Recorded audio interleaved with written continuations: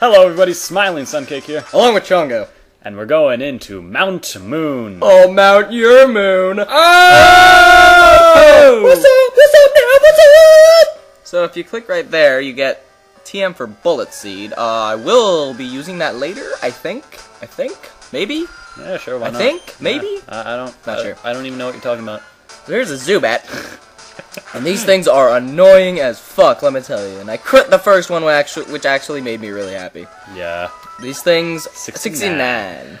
So here in Mount Moon, you're going to see a lot of different types of Pokemon, right, Chongo? Yeah. There's going to be a Zubat, Poison Flying type, relatively fast. Pretty underrated, actually. Golbat's pretty good. I don't think it should be the star member of your team. I don't even know if it can learn Fly, which is kind of a downer. But if you want to use it, by all means. I don't recommend it. So I don't recommend it, but I don't say stay away from it. If you want to use it, that's your choice. Oh, how come you don't catch it right here? I do. Oh. This is a different one. Right. So, basically here, once you get the health down that much, it's pretty much a guarantee you're gonna catch it. Yeah, for the most part. I mean, at if least it's a really in these hard early stages. Yeah, early stages for sure. Now this thing, I'm telling you, is the most pain in the ass thing. Every time you go into a fucking cave, there's gonna be about 6,000 of these, and I named it after their most annoying move. Wait for it. You might like this. Its most annoying move is super. Oh my god! Most annoying move. Supersonic time. Sonic Okay, boom, shut up. I'm gonna face this guy. Suspicious men are in the cave. What about you? Okay. Well, fuck you, asshole. Suspicious men in the cave. Why would you go in that cave? Yeah, I know. He's got a Weedle, which could be a Beedrill, you dumb shit. Dumbass! God, I hate these trainers sometimes. Yeah. They really are shitbags. Did you just... Okay, you got critted, but you aren't poisoned. It did like 3 damage. No. Yeah. Poison Sting has a chance to poison you, which can be really bitchy sometimes. Yeah. There's Kakuna. I'm surprised I didn't switch out, actually.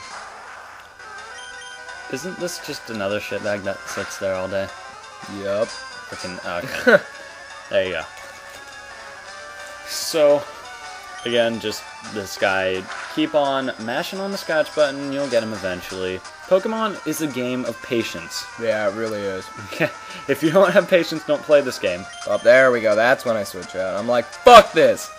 I'm going to the guy with a special attack. Which is generally why I haven't really paid attention to Pokemon till now. Yeah. Just because my attention span is that of a 3-year-old. Not really, but... I'm trying to wonder... Gone. I'm gonna, whenever we record next, I want to see how many Pokemon I have right now. Yeah. And... Blood hits level 16. Yeah! Wait for it. Shh.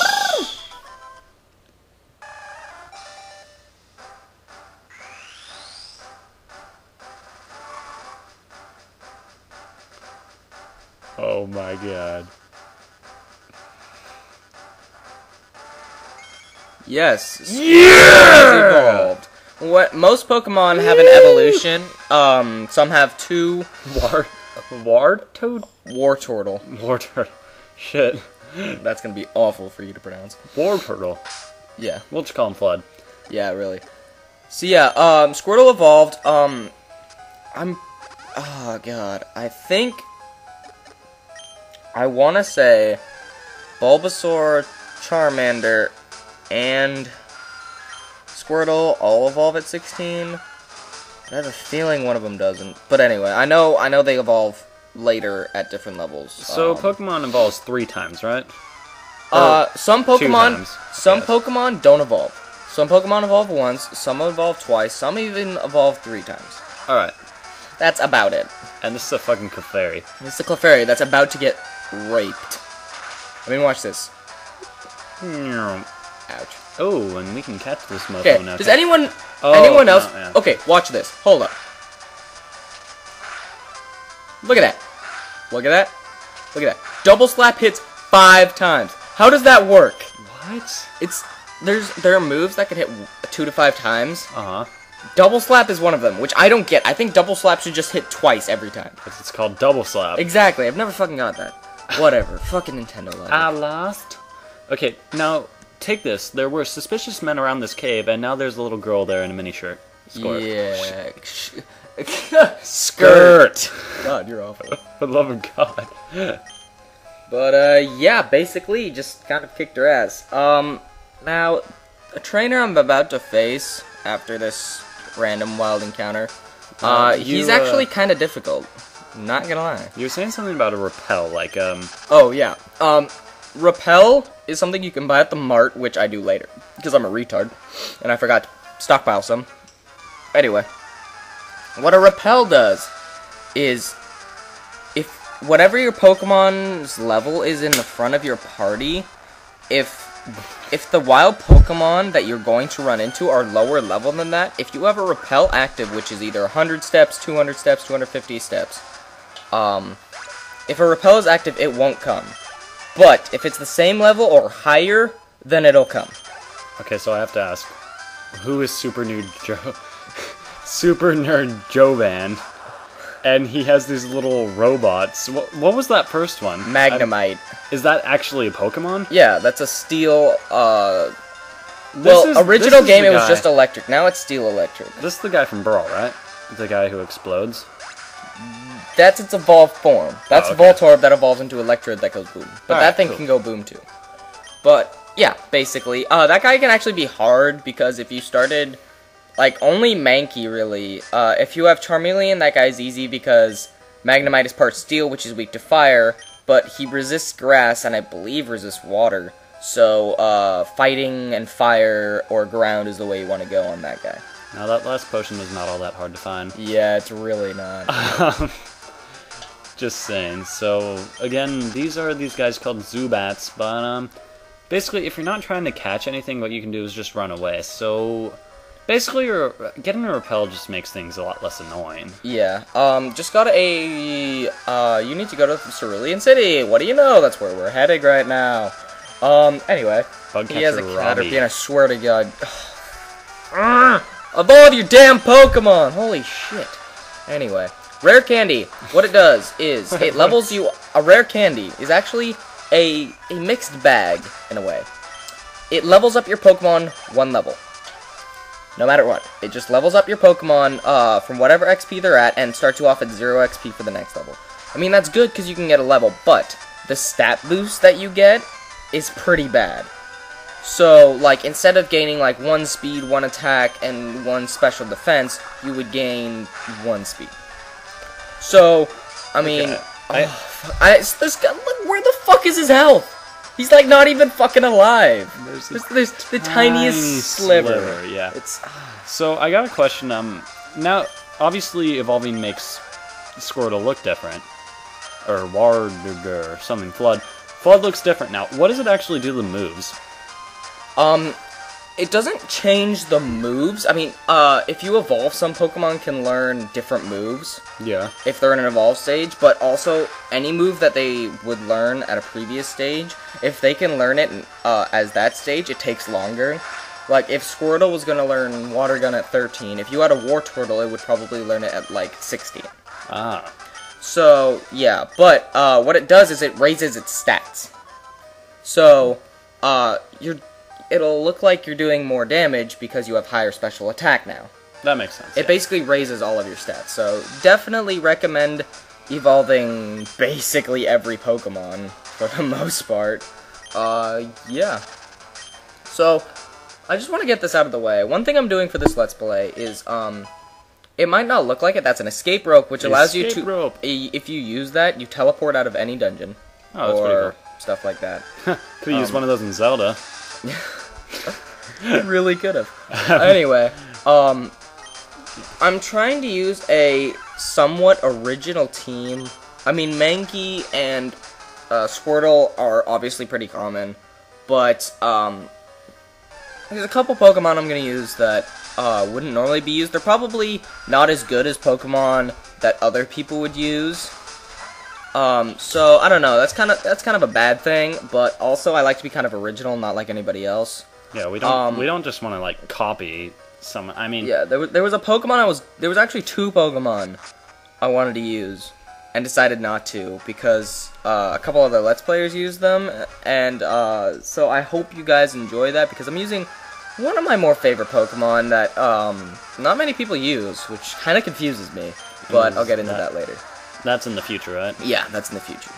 Sandshrew. Sandshrew is a ground-type Pokemon, so I should really switch into War Turtle, but I want to get some XP on Prime Ripe, and he's doing enough damage. And he uses Sand Attack, which is annoying as fuck, so now I can miss more often.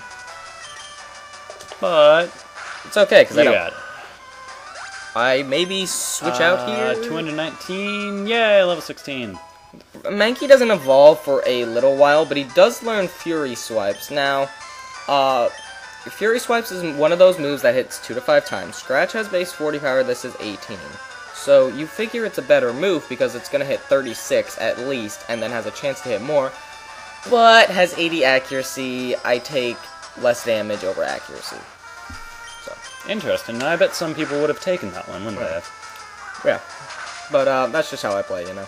Rattata has Quick Attack, which I don't know if I've talked about. Basically, Quick Attack makes you go first, unless the other Pokemon has a fast priority move and is faster than you. So that would actually, I mean, obviously our Rattata is level 3, so probably not going to happen. But, like, if you were in a battle that, you know, sometimes Pokemon battles come down to that last hit, you could use that Quick Attack. Yeah, so there's Supersonic, and it was funny because I missed and then he missed.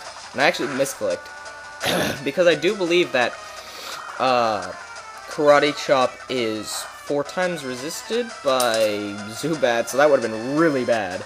But he uses Leech Life, not very effective. Leech Life is a move that, I believe, cuts in half. Well, it drains your life, and then half of the damage it does is health you gain. So if you use, like, one of those moves on a Snorlax, or a Blissey, that has a ton of HP, you'll get a lot of HP back. And here's another fucking Zubat. Which, one reason we left this in is so you'll understand what we did at the end of this episode. Yeah, because, we do something at the end that makes life a lot easier. Now, pick this up. Trust me, I'm a fucking doctor. Okay? Star Piece, it sells for 4,900 Pokédollars on a mart. Wow. So that really helps you out. Now, I believe, yeah, cut part of this out. Basically, get a peck, and it dies. Min-max damage fucked me up. We were trying to catch this, Paris here, and, kind of fucked it up. Yeah. But fact, it's okay, because Asshole grew to level 4! Yeah! Asshole! It's okay, because in this little, if you find something like this, like an underground passage in Mount Moon, 100% chance to have a Paris. So, if you need a Paris, here you go.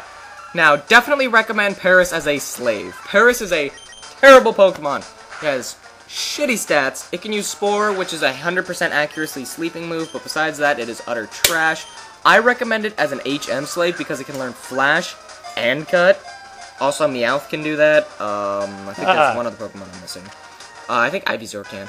But, yeah, so we caught Paris, and I don't... Did I name this slave? I might have named this slave. I'm not sure. Let's check. Or did I name it like Paris Hilton? Could go either way right now. I think you're thinking about this. What? Fuck? Oh, Beast Mode. Because it's so fucking good. Yeah, because obviously one of the most fantastic in the game. Oh yeah, for sure. So if this little cut right here... there's a little cut because... we went all the way back to the mart to buy this bad boy. Needed fucking repels. I got 13 because that Star Piece got me enough shit to get. Cutting away. Oh, no, never mind. Nope. So that's it for this episode. Now we have a repel, so we're not going to have to worry about those fuckers. Next time, we're going to finish this.